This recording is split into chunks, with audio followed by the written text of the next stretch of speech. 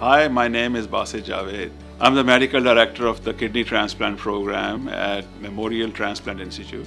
My passion is to facilitate kidney transplantation. I have done it for over 25 years. Memorial was looking to expand their kidney transplant presence in the South Florida region. The transplantation in individuals who are dialysis dependent or who have progressive kidney failure, if you transplant them, their life expectancy is more or less the same as that of their peers.